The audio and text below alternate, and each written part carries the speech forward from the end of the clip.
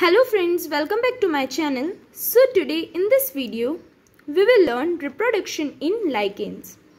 So without wasting a single minute, let's begin. Lichens reproduce both by asexual and sexual means. Lichens में asexual and sexual दोनों ही methods के through reproduction possible है. Okay, so इस video में हम इसका asexual reproduction पढ़ेंगे and in the next video we will learn and understand its sexual reproduction. Okay. It is of common occurrence in lichens. Some common methods of asexual reproduction are as follows. तो asexual reproduction बहुत common है.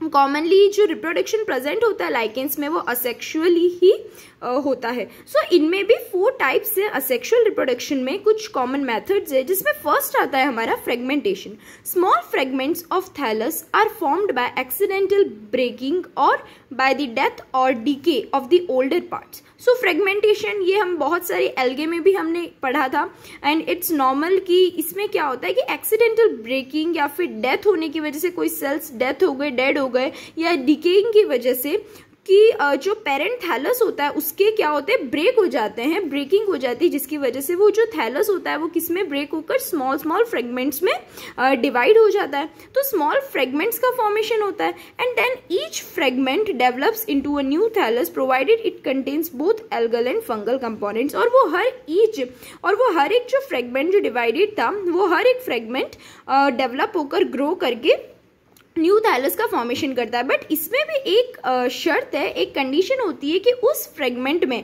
Algal और fungal दोनों ही parts present होने चाहिए. अगर friends दोनों में से कोई एक प्रेजेंट है, लाइक एक फ्रेगमेंट है, कोई भी ब्रेक हुआ एक्सीडेंटल ब्रेकिंग की वजह से, एक फ्रेगमेंट में जस्ट एल्गल पार्ट है या फिर फंगल पार्ट ही है, दोनों नहीं है, तो अगर दोनों में से कोई भी एक नहीं है तो वो वापस से रिग्रो करके रीजनरेट होकर के न्यू थैलस का फॉर्मेशन नहीं होगा, है ना. प्रोवाइडेड कंडीशन है कि दोनों ही कंपोनेंट्स प्रेजेंट होने चाहिए. ओके. सेकंड जो आता है दैट इज सोडियम. ना अब ये क्या होता है, तो some small bird like outgrowths known as सोडिया develop on the surface of the thallus. अब क्या होता है, कुछ small bird like outgrowths arise होती हैं थैलस पे, जिसे हम क्या बोलते हैं, सोडिया. It mean singular sodium and plural सोडिया, जो किसके ऊपर डेवलप होती है, थैलस के सरफेस पे. Okay. Each sodium contains one और few algal sales closely enveloped bye a weft of fungal hyphae. तो अब जो हर एक सोडियम होता है उसका स्ट्रक्चर कैसा होता है, अंदर तो एल्गल सेल प्रेजेंट होता है, algal cell means algal component, और उसके चारों तरफ उसको एनवेलप किसने कर रखा है, उसको कवर किसने कर रखा है, fungal hyphae. It means fungal hyphae का वेफ्ट होता है, मतलब बहुत सारी बहुत सारी हमने रोप्स, रस्सियों को एक साथ बांध रखा हो, उस टाइप से फंगल हाइफी किसको बांध रखते हैं, एल्गल सेल्स के चारों तरफ उसको बांधा हुआ रखते हैं. लाइक ये रहा हमारा स्ट्रक्चर, इसका डायग्राम जिसमें हम देख सकते हैं. सो दिस इज सोडियम, जिसमें ये है अंदर एल्गल सेल और उसके चारों तरफ क्या हुआ है, ये फंगल हाइफी ने उसको एनवेलप करके रखा है. सो नेक्स्ट पॉइंट है the सोडिया form a granular layer of the greyish white colour on the surface of the thallus. और थैलस के ऊपर जो सोडिया होते हैं वो क्या करते हैं, ग्रेन्युलर लेयर क्रिएट करते हैं, ग्रेन्यूल्स की तरह, जो कौन से कलर के होते हैं, ग्रेइश व्हाइट कलर के होते हैं, किसके, थैलस के ऊपर. They are detached from the thallus by the impact of wind and rain drops. And then ये जो सोडिया होते हैं वो कैसे डिटैच हो जाते हैं, या तो विंड की वजह से बहुत तेज हवा चली है या फिर रेन ड्रॉप्स की वजह से वो लाइकेन से, दैट मीन्स पेरेंट थैलस से वो डिटैच हो जाएंगे and then individually they germinate on the suitable substratum and form new thallus. and then वो डिटैच हो गए, उसके बाद जर्मिनेट होकर के न्यू थैलस का फॉर्म करेंगे सुटेबल सबस्ट्रेटम पर. ओके, सुटेबल कंडीशंस पे. सो दिस इज सोडियम, ये है एल्गल सेल्स, वो धीरे धीरे जो हाइफी है वो क्या कर रहे हैं, ग्रेन्युलर स्ट्रक्चर फॉर्म कर रहे हैं, क्रिएट हो रहे हैं, और ये न्यू थैलस बना है जिसमें these are algal sales. Thallus के ऊपर ये एल्गल सेल्स है. Okay, this is not new thallus, ये पेरेंट थैलस है जिसके ऊपर एल्गल सेल्स है और उसके चारों तरफ ये क्या है, फंगल हाइफी है. और ये सेल्स सारे, ये जो सोडिया है, ये सब क्या हो जाएंगे, अलग हो जाएंगे, डिटैच हो जाएंगे due to impact of wind and rain drops and then germinate होकर के न्यू थैलस का फॉर्मेशन करेंगे. ओके. नेक्स्ट जो थर्ड आता है that is सिफेलोडियम. These are small वर्ट like structures. वर्ट means also it means bird like structures form करते हैं on the surface of the thallus. Thallus के स्ट्रक्चर पर small birds like structure form होता है. But ये थोड़ा अलग है सिफेलोडियम. इसका एक कैरेक्टरिस्टिक फीचर क्या है, One of the characteristic feature of the cephalodium is that its algal and fungal components differ from that of the thallus. So friends, इनमें क्या है, एक खासियत हम कह सकते हैं कि थोड़े अलग क्यों होते हैं सिफेलोडियम. तो जो सिफेलोडियम अगर एक स्मॉल एक बर्ड लाइक स्ट्रक्चर, असेक्सुअल सिफेलोडियम क्या है, एक रिप्रोडक्टिव स्ट्रक्चर है जो पेरेंट थैलस के ऊपर क्या होगा, ग्रो करेगा, अराइज होगा. तो उस सिफेलोडियम में जो एल्गल और फंगल कंपोनेंट्स होते हैं वो कैसे होते हैं, डिफरेंट होते हैं.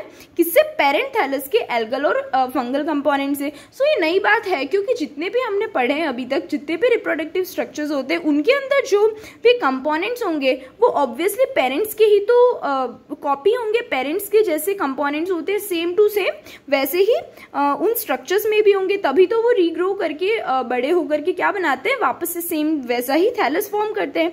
बट इनमें क्या होता है कि जो एल्गल और फंगल कंपोनेंट्स होते हैं वो डिफरेंट होते हैं पेरेंट थैलस से. अब इसका रीजन क्या है, it is due to the fact that सिफेलोडिया develop on the younger parts of the thallus from सॉर्डिया of other species. तो अब कुछ स्पीशीज में क्या होता है कि जो सिफेलोडिया होते हैं वो यंगर पार्ट्स, जो थैलस है उसके यंगर पार्ट्स, इट मीन्स वो अभी अभी जो ग्रो हुआ है उन यंगर पार्ट्स पे वो ग्रो करते हैं. और यंगर पार्ट्स पूरी तरह से क्या है, वो डेवलप्ड ही नहीं होते हैं. कोई भी बॉडी, कोई भी प्लांट हो या कोई भी बेबी एनिमल भी हो, उनमें जो किड्स होते हैं या जो स्मॉल ऑफस्प्रिंग्स होते हैं उनमें अभी पूरी तरह से कोई भी, जैसे कि हम अगर एनिमल्स की बात करें तो सारे ऑर्गन्स, टिश्यूज नहीं, ऑर्गन्स, सिस्टम सारे पूरी तरह डेवलप्ड नहीं होते हैं. लाइक जैसे जैसे वो मैच्योर होते जाएंगे, प्लांट्स में भी सारे जैसे ऑर्गन्स, जो प्लांट्स पार्ट्स हैं वो सारे पूरी तरह डेवलप नहीं होते. जैसे जैसे वो ग्रो करेंगे, डेवलप्ड होंगे, मैच्योर होते जाएंगे, वैसे वैसे वो फुल्ली डेवलप्ड होंगे. तो जो सिफेलोडियम्स होते हैं, सिफेलोडिया किसके ऊपर अराइज होते हैं, वो younger parts of the plant पे अराइज होते हैं, जिसकी वजह से उनके जो एल्गल एंड फंगल सेल्स है, फंगल जो पार्ट है, कंपोनेंट्स है, वो दोनों ही थैलस, पेरेंट थैलस से पूरी तरह अलग होते हैं. Hence the सिफेलोडियम may be regarded as sterile thallus of some other lichens. इसलिए कुछ लाइकेंस में इन्हें सिफेलोडियम को क्या कहते हैं, स्टेराइल थैलस भी कहते हैं, क्योंकि ये यंगर पार्ट्स पे अराइज हुए हैं और यंगर पार्ट्स ऑब्वियसली पहले से स्टेराइल है. तो ये जैसे होंगे, जो ये सिफेलोडियम जो स्ट्रक्चर्स होंगे, असेक्सुअल स्ट्रक्चर्स, वो भी स्टेराइल थैलस की तरह ही फंक्शन करेंगे, फॉर्म करेंगे. Okay, so this is the diagram of सिफेलोडियम. ये है पेरेंट लाइकेन, थैलस, और उसके ऊपर ये सिफेलोडियम का फॉर्मेशन हुआ है. Okay, these are algal sales and these are fungal hyphae. हमने ये पूरा जो स्ट्रक्चर है वो हम लास्ट वीडियो में देख चुके हैं, जिसमें हमने इंटरनल और एक्सटर्नल मॉर्फोलॉजी पढ़ी थी. ओके, नाउ फोर्थ लास्ट जो आता है that is इसीडियम. Okay, so इसीडियम are small stocked greyish black coral like outgrowths which develop on the upper surface of the thallus. तो अब इसीडियम क्या होता है, ये भी असेक्सुअल जो असेक्सुअल स्ट्रक्चर्स हैं, तो रिप्रोडक्टिव स्ट्रक्चर्स है जो स्मॉल और स्टॉक्ड होते हैं और ग्रेश ब्लैक कोरल लाइक होते हैं. तो कोरल्स आपने सुने होंगे, कोरल रीफ्स जो होती हैं, एक्वेटिक ऑर्गेनिजम्स होते हैं. कोरल्स दिखने में तो हमें प्लांट्स दिखते हैं, बट होते हैं वो एनिमल्स में आते हैं, एनिमेलिया ग्रुप में आते हैं. तो सेम कोरल लाइक आउटग्रोथ्स होती है ग्रेश ब्लैक कलर की इसीडिया. ओके, जो किस पे, थैलस के सरफेस, पेरेंट थैलस के अपर सरफेस पे डेवलप होती है. इसीडियम has an outer cortical layer. Outer cortical layer it means upper cortex. जो कॉर्टिकल लेयर ही तो होती है जिसे हम कॉर्टेक्स बोलते हैं. तो इसीडियम के चारों तरफ क्या होती है, आउटर कॉर्टिकल लेयर भी होती है, enclosing the algal and fungal components. जो एल्गल और फंगल कंपोनेंट्स दोनों को एनक्लोज करके रखती है. It is easily detachable from the parent thallus. और ये इजीली डिटैचेबल होते हैं, इसीडिया इजीली डिटैच हो जाते हैं. It germinates under favourable conditions and forms new thallus, and then detach होने के बाद जर्मिनेट होंगे. फेवरेबल कंडीशंस होने पर, सुटेबल उन्हें सबस्ट्रेटम मिलने पर ये जर्मिनेट होकर के न्यू थैलस का फॉर्मेशन करते हैं. इसीडिया also helps in increasing the photosynthetic surface of the thallus. And इसीडिया उस थैलस का जो फोटोसिंथेटिक सरफेस एरिया है उसे भी इंक्रीज करती है, उसमें इंक्रीज करने में भी हेल्प करती है, जिससे ज्यादा फोटोसिंथेसिस हो पाए. ओके, सो ये है लास्ट हमारा जो इसीडिया है उसका diagram. This is इसीडियम, singular इसीडियम, plural is इसीडिया. Medulla, then upper cortex, these are algal sales, and this is इसीडिया. ये जो चारों तरफ जो हमारी लाइन जा रही है पूरे, ये दोनों, ये जो आउटग्रोथ्स निकल रही है, दीज आर इसीडिया. ओके, अब कुछ लाइकेंस होते हैं, उनमें क्या होता है, सम लाइकेंस डेवलप फ्लास्क शेप्ड पिक्नीडिया. तो ये पिक्नीडिया भी एक तरह से क्या है, असेक्सुअली अराइज्ड या grown, asexually grown reproductive structures है जिन्हें हम क्या कहते हैं, पिक्निडिया, विच फॉर्म पिक्निडियोस्पोर्स, जो पिक्निडियोस्पोर्स का फॉर्मेशन करते हैं। These spores form पिक्निडियोस्पोर्स form fungal hyphae on germination, और ये स्पोर्स दोनों का फॉर्मेशन नहीं करते। इट मीन्स ये पिक्निडियोस्पोर्स स्पेशली ओनली फंगल हाइफी में ही का ही फॉर्मेशन करते हैं जर्मिनेशन में। इट मीन्स ये स्पोर्स जब जर्मिनेट होंगे तो फंगल हाइफी का फॉर्मेशन करेंगे, and these hyphae when come in contact with a suitable alga develop into a new lichen body, और ये हाइफी जब सुटेबल एल्गा जो लाइकेन का फॉर्मेशन कर सके, दोनों मिल करके ऐसे एल्गे के साथ जब मिलते हैं